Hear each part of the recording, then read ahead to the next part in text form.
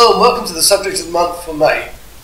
This is take 432 and this month we're going to take a look at the new milk production graphs. Okay, what's the purpose of these new graphs? Okay, first of all, what I'd like to do is to show you how we did the analysis in the past. We go to milk management, production analysis and SPP summary. And this was an average 7-day yield? If you have milk meters, that's correct, or it could be based on official recording. Okay. So, it's a snapshot at a point in time. And what this tells me is the average production between 0 to 60 days is 37 litres and the SPP is 46.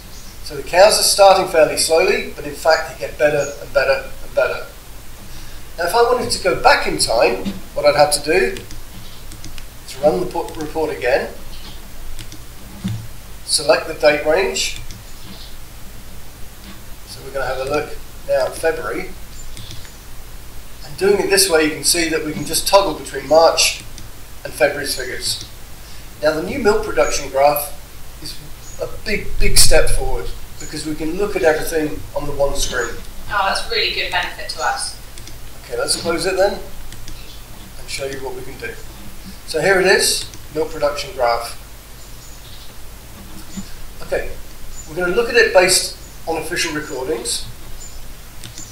And first of all, what I'm going to do, I'm going to look at SPP, standard peak production, a recalculated milk yield based on stage of lactation and numbers of lactations. So what we can see here, these are the fresh calvers. The red line are the cows between 0 to 60 days. The stale cows here. I can turn this on or off to bring in these cows, but initially let's look at the early lactation and the late lactation. And this is based over the year 2015. So we can see that they were pretty close, which is what we want, but then what's really happened is production's actually gone up, which is good, but the cows that have done the best are the cows towards the back end of the lactation. If we look at 2014, we can see that the change started really in July. Before that had been pretty close. We'll go up to 2016, and we can see that that trend is continuing. You can always go back and look at it based on milk yield, if that's what you want to look at. Can I break it down by specific calving months? Yeah, you've got the option of lactations here or calving months. So let's have a look first of all at the first calvers.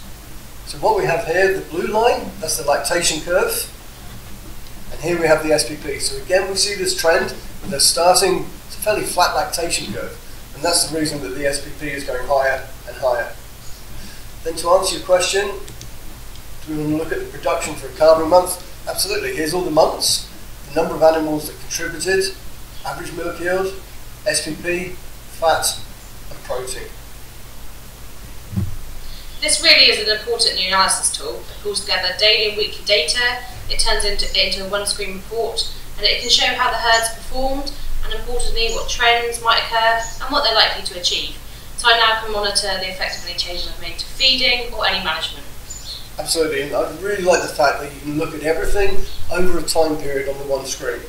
So if you have any questions, we'd be very happy to log on to your system and take you through this important new report. So please call the help desk and we look forward to helping you.